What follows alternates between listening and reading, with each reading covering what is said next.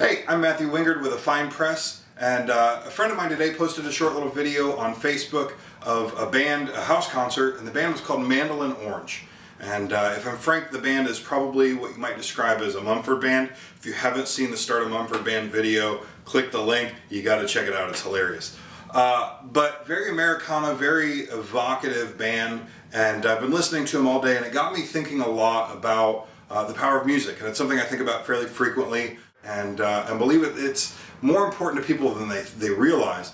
And so one of the things I was thinking about is we should probably use music more often to discuss emotions and environments and brands and the things that we're trying to communicate with the stuff we do, whether that's your wedding or your brand because you're starting a new business or whatever those things are. If you're hiring someone to help you create an experience for someone else, the person you've hired might benefit from hearing you talk in terms of music. If you talk about Counting Crows, August and Everything After, I blogged about it earlier this week.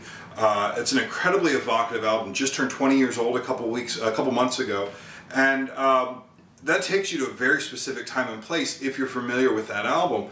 The same of Nirvana's In Utero, which happens to be the same age as August and Everything After. But it works with jazz, it works with Americana, it works with classical music, it works with hip-hop.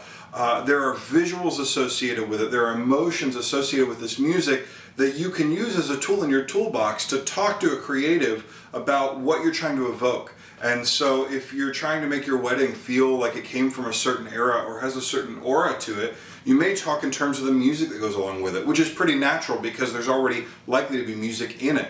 The same with a brand. If you're trying to make potential customers feel a certain way, well, what music makes you feel that way? What music makes your ideal customer feel that way? And what besides the music itself, what about the whole experience, the way the concerts were, the way the album packaging was, the way the t-shirts were designed, what about that whole experience brought those emotions out, and how can you play on that in what you're having done?